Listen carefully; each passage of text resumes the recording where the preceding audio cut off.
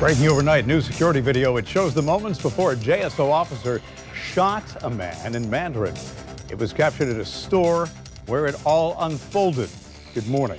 So this happened after a high-speed chase where the speed reached 92 miles an hour. JSO says officers tried to pull the man over for running a red light. They say then the driver took off. The chase escalated and, as Bruce mentioned, got into those over 90-mile-per-hour speeds.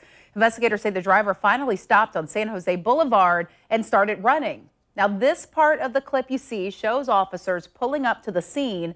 And at one point during the chase, the driver was shot in the leg by that officer and is expected to be fine. So that's where News4Jax reporter Ashley Harding joins us live this morning. Ashley, you just got your hands on this video that you're going to share with us.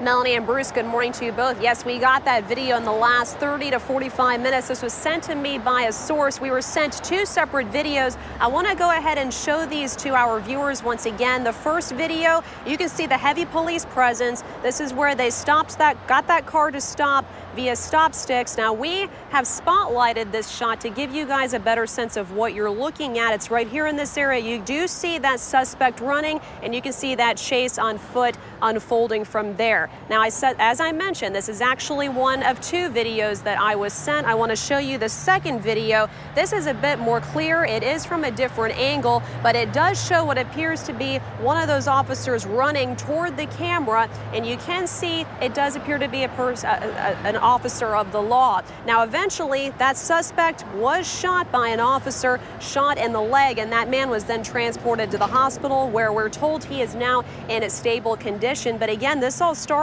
as a chase actually in the area of University Boulevard and Powers Avenue. They said that that driver initiated a high-speed chase, and from there they tried to get that car to stop. Now, they also tell us that there were actually 6 other people inside that car, and they are now speaking with those people. That's what the detectives are doing at this point. The investigation is still early on at this point, of course, and we will keep you updated with new details that do come in. I do want to go ahead and just show you right here, if we could, just to show you it is still an active scene. The sun is up more clearly now, and you can see police are still here. They are wrapped around this building right here. This Welcome Food Store is right here at the intersection of San Jose Boulevard and Addy Lane. Of course, as I mentioned, we're gathering more information. We will keep you guys updated. Reporting live, Ashley Harding, Channel 4, the local station.